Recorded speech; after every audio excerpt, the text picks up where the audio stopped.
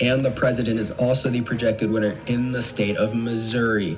10 electoral votes. Donald Trump is the projected winner in the state of Missouri. In the state of Pennsylvania, Joe Biden's home state where he was born, 20 electoral votes. He is out to a commanding early lead with 5% of precincts reporting there. I'll have some key race projections out of the battleground state of Ohio, the state that has voted with the presidential election winner for the past 5 decades, 18 electoral votes.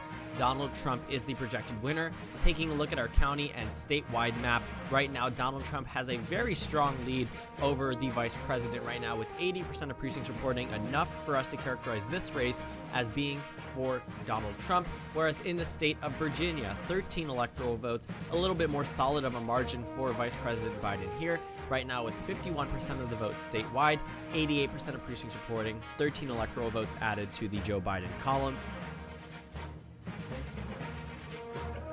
We have some projections to make in the U.S. Senate. In the state of Mississippi, the first ever female senator representing the state of Mississippi, Cindy Hyde-Smith. And in the state of Colorado, this is a Senate race here, John Hickenlooper, a gain for the Democratic Party in the United States Senate from the state of Colorado. In the United States House of Representatives, we have some projections at this hour. In Georgia's 6th Congressional District, notable for their 2017 special election in which Karen Handel ran and won, ended up losing to Lucy McBath in the 2018 midterm elections, currently too close to call with a difference of around 3,000 votes. The incumbent McBath currently leading at 51%.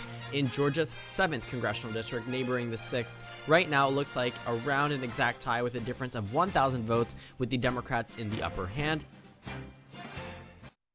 State of Missouri, Mike Parson, the Republican incumbent, will win re-election to a second term as governor of Missouri.